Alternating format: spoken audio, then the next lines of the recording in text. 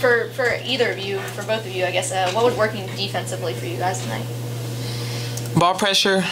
We were getting up in them. We were trying to stay aggressive, create turnovers. I think before it's 22 turnovers for them. 21. So, you know, coming into this game, Coach Walls was talking about ball pressure. That was key for this game. We were trying to speed them up a little bit, and I think we did a good job doing that.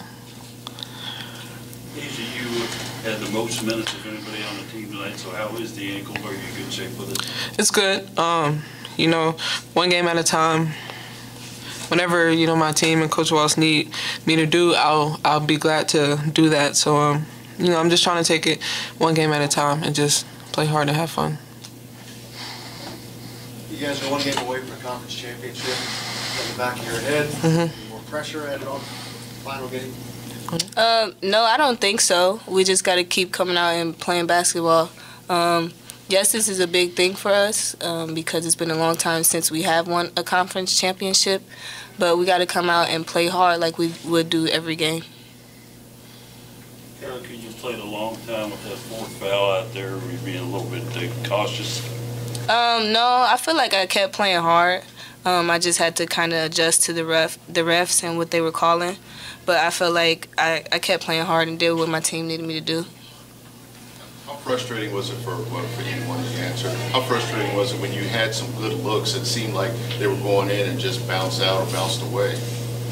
I mean, it gets kind of frustrating, but you can't let that dictate, you know, how you play. You just got to keep playing hard. You know, it's a team sport, but we had some great looks. We had some really good looks, and we'll be sure to knock those down on Sunday's game.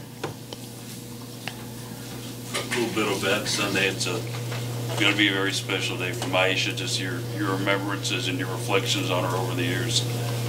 Both of you, if you would. It's been fun playing with Maisha. She's come a long way. Obviously, she didn't play as hard as she does now before, and it's been great to see her grow as a player, especially me being here all 4 years with her. It's been great to see her grow. You know, I would say the same thing that she said. You know, she's continued to get better and better as a player. You know, I'm so excited for her on what her future holds. She's very talented. She's a great person. You know, I'm just so excited for her. Arica, you know, coming in at that same time, where do you feel like she's grown the most, Maisha? Honestly, defensively, I think she's grown the most and running the floor. When she came in her freshman year, she didn't run hard all the time. She picked and chose. And defensively, she didn't play defense. Like, people were making up for her. And now I think she actually takes pride in it and will get down and guard.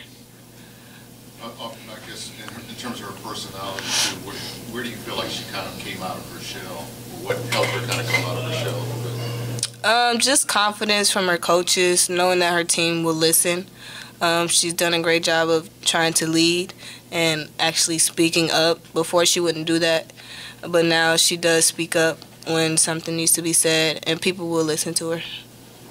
Arica, the last 3 games, it seems like you're a lot more confident in shooting the ball. Are you more relaxed, or is it my imagination?